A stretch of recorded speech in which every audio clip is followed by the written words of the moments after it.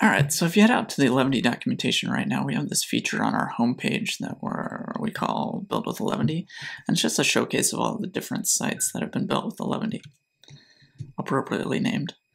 And yeah, it has screenshots for every individual site. If you click through to our Eleventy authors page, each author also has a screenshot rendered of their site viewable on their author page. So how do we generate those images? Right now, it's part of our manual build. We have an npm script that we run that for each of the 511 sites in our showcase, it goes out, uses Puppeteer to make a request to the site, render the site, and generates images from that code. It's very manual, it's very slow, it's not great. Because it's very manual and very slow, I don't update it very often. We run it probably at most once a month. Yeah, and I hate it, and it's terrible. So one of the easiest things I could do to replace this is to move it move this code into a netlify function. So there is an example on the netlify.com site where you can return dynamic images, and functionally it would be very easy to migrate that over.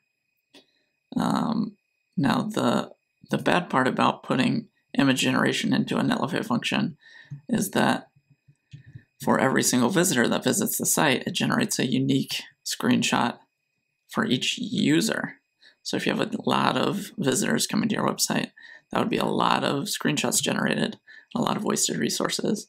And I wanted a more shared model.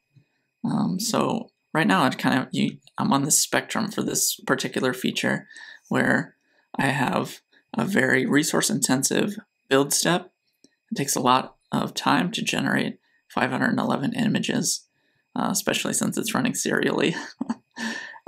And the other end of the spectrum is a more on-request model that sort of moves the pain into the end user's realm, which I'm trying to avoid.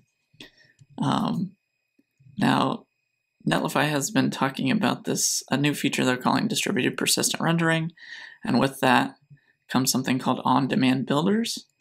And this sort of modifies the construct of a Netlify function so that it only generates one asset for all your users. So, as part of that, I've been playing around with it a little bit before the launch. I moved the screenshot code into a Netlify on-demand builder and removed all of the screenshot images from my repository, which greatly increased my build time speed. Builds go much quicker now that I don't have a ton of images in the repository for all of these screenshots. And the great thing is, when the end user visits the site, here's an example of it running. When they scroll down, these images are generated once per build.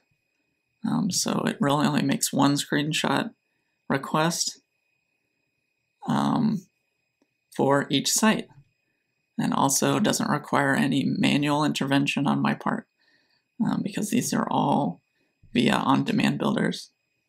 So it's really pretty exciting that it has not only sped up my local development time, a local development build time, because I'm moving things out of the build to be on-demand requests, but it's also not creating a ton of performance hit for the end user, because once the images are generated for one user, they're available for everyone until I do a new build and my or change my screenshot builder function code.